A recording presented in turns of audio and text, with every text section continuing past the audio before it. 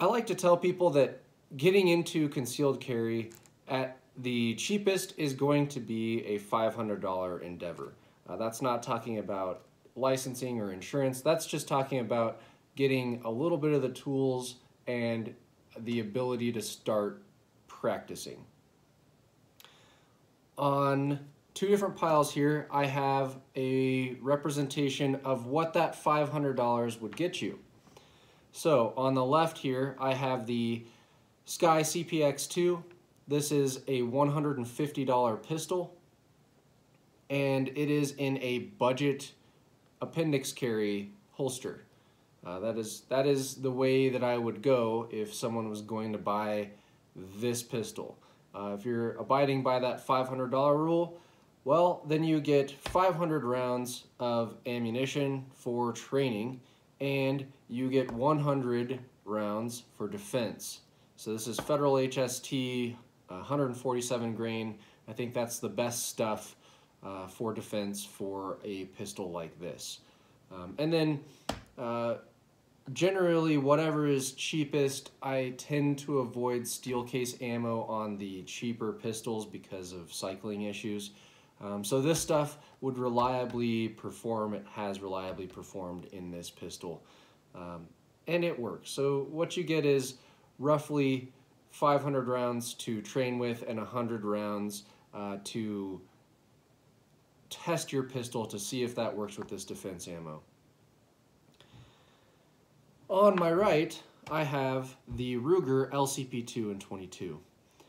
And I have the same 100 rounds of defense ammo, but instead of 500 rounds of training ammo, I have 4,000 rounds of training ammo. It's not the cheapest ammo for training. This is the stuff that, in my experience, goes bang every single time. It is, this is the ammo that is actually as reliable for ignition as any of the centerfire cartridges I've found. So not cheaping out. I won't cheap out on 22 ammo. It's not worth it. This is 4,000 rounds of ammo that is not going to give you failures in this gun.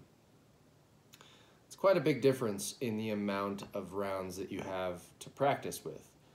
And that is going to make a huge difference in your effectiveness. So while you may not think the 22 is the most effective defense caliber, I think that most people will agree that the person who has shot this much ammo through a gun is going to be better at defending themselves with this gun than the person who has shot this amount of ammo through this gun and is going to be defending themselves with this gun. That's how I look at it.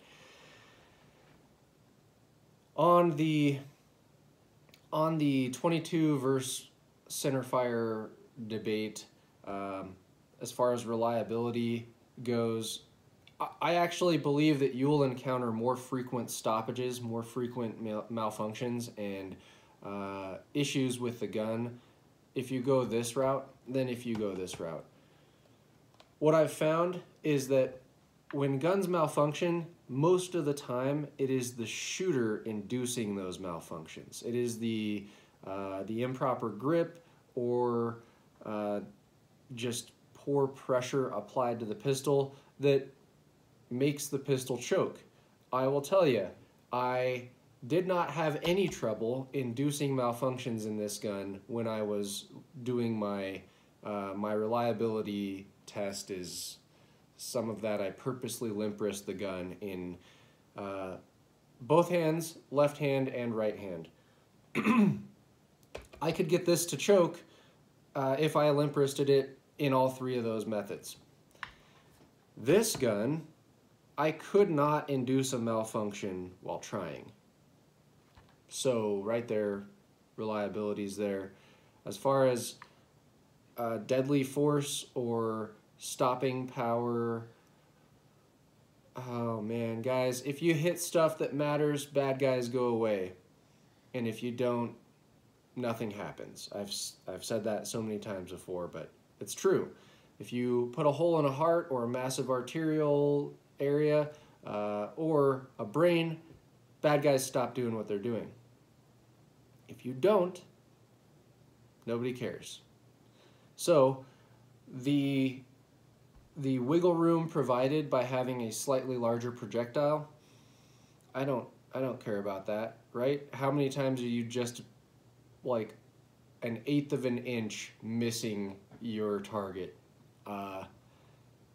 Well, I don't think that accounts for enough opportunity for it to matter. Really, I want to be able to make rapid, precise hits, and if you're talking about controllability, especially for a novice shooter, it's here all day long.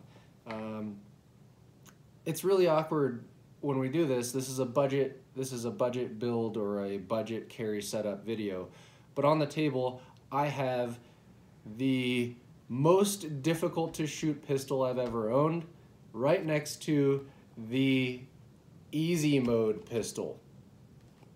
It's kind of crazy. Both $500.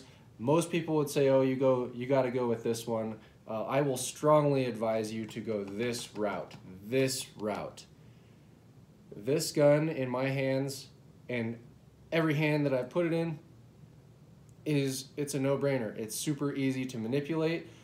It's easy to load. It's easy to unload. It's easy to rack the slide. It has a very nice 5-ish pound trigger with a very nice reset. There is no recoil, and you can't screw it up. This gun, man, terrible trigger pull. It's super long. It's extremely heavy. I don't find that it has a predictable or repeatable break on the trigger, so it's really hard for me to be accurate or precise with this gun. It's also really hard for me to be fast with this gun. The sights are less than ideal, and the that trigger press impedes my speed. I have to try much harder to steady this gun on that draw stroke during that trigger press to get the hit where I want it, so time suffers as well.